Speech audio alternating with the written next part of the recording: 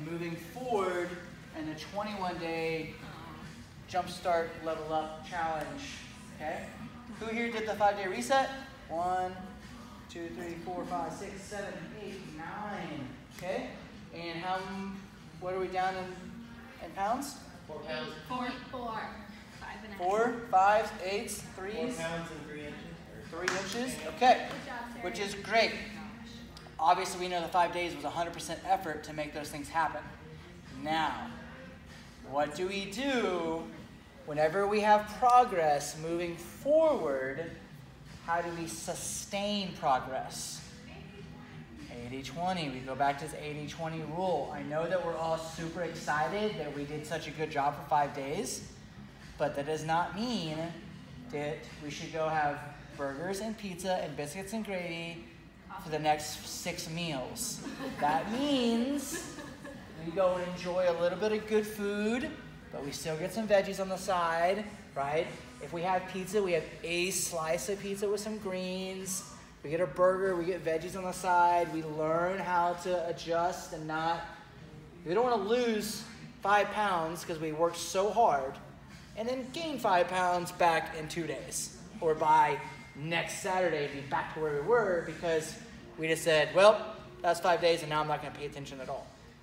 Saying that, moving into the 21-day challenge, if we could lose those numbers in 5 days with 100% effort, imagine if we took 21 days at 90% effort, right? And that's what that 21 days is like. That 21 days is not saying eat literally perfect 3 times a day for 5 days. It's saying, here's how we can eat as optimal as possible while still making some sacrifices here and there, but managing and learning by doing it for 3 weeks.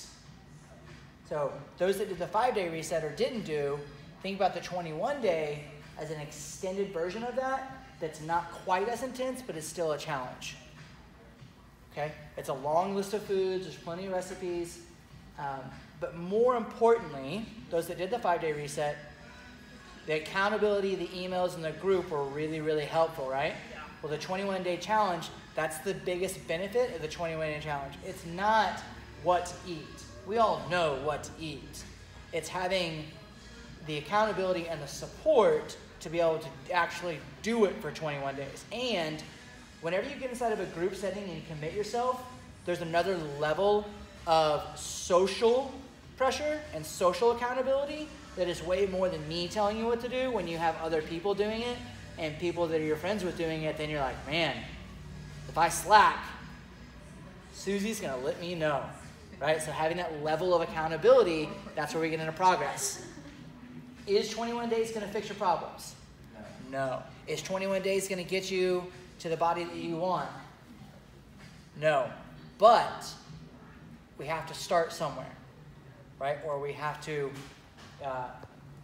get going again somewhere. So that's what the 5-day was, and 21-day is going to be that. It's going to be get going, putting yourself into a direction, and then after the 21 days, it's going to be continued level of support and more coaching options, nutrition on like add-on programming, more of these smaller, 21, 28-day, 5-week, 6-week things to keep ourselves accountable. We all know what to eat, right? We all know what to eat. That's not the issue. The issue is actually doing it. And the little things of, well, if I go here, what do I do? Well, this is how you manage the day. This is how you manage the meal, right? So we'll be sending out emails and making updates in the group and sending out links, all that stuff.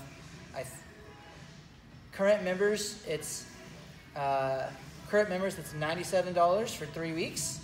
If you refer anybody to the non-member, right, you get yours for free. So every referral you give, or the referral you give, you get that program for free. The other referral is going to be an online or in-house version. That will be $167, and that will be 3 weeks in here or 3 weeks online of the same 21-day challenge plus the workouts plus the power pack, and we'll be having a kind of like how-to meeting next Saturday about kind of a presentation over the 21-day challenge just to answer questions and paint a really clear picture of what we send out in the email. Cool? Solid? Next Saturday. I'll update on time. Any questions? Any questions about the 21 day? Anything that the 5-dayers want to say about the 5-day reset? It was great. Okay. Yeah. It wasn't awful. It wasn't as awful as we thought it would be awful.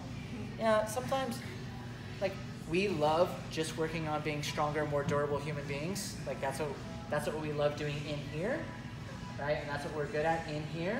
And that's the purpose of in here, is becoming strong and durable. But body composition change happens outside of here.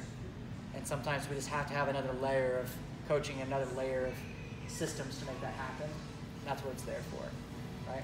And it's going to be hard. It's not going to be easy. Yeah, it's not easy. Yeah. Cool. Good job. So Good job. On the 80-20, if you were going to have alcohol. 80-20 alcohol. Basically, the 80-20 alcohol is you want to stick to the 80-20 rule with alcohol. You want to stick to the simplest forms of alcohol because they're the least caloric, right? Good wine, straight whiskey, right? Vodka sodas, like those are the least caloric dense versions of drinks. So that's where we can manage. And then volume is obviously going to be the next thing. You're basically at like a 2, maybe 3 drink over under. We've done multiple weeks of weigh-ins with having 2 drinks, 6 drinks, 8 drinks, and the over under on 2 drinks. If you have more than 2 drinks, it will take you 3 days into the next week before your body wants to start losing weight again. So if you're having more than 2 drinks on the weekend, it's going to take you through Wednesday before your body wants to progress in a calorie deficit.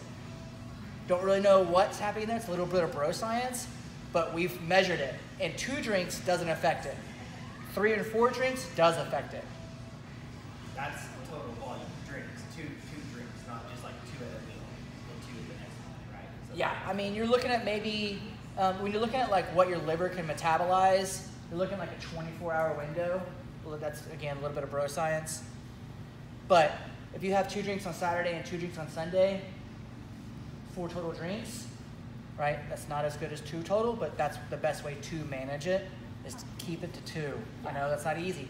And that's, hey, if you got something going on and you want to have 3 or 4 or 5 drinks, by all means, go ahead.